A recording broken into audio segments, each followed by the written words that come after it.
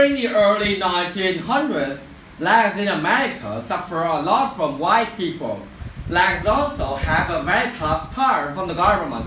Because of this, two famous black Americans started an organization called the Black Panthers. The Black Panthers had guns and trained members to fight like soldiers. They trained to protect themselves. They told black people to stand up and fight. The Black Panthers also told other black Americans that they were equal to white Americans. The government did not like the group, and they did not want black Americans to have power. The Black Panthers also helped to black society. Most blacks during that time were poor, so they opened kitchens to feed breakfast to over 10,000 children every day. They also had newspapers to share news about the black community. The government did many things to try and stop the group. For instance, they tried to make the group confused by giving wrong information to other people. The government also has many famous black leaders killed.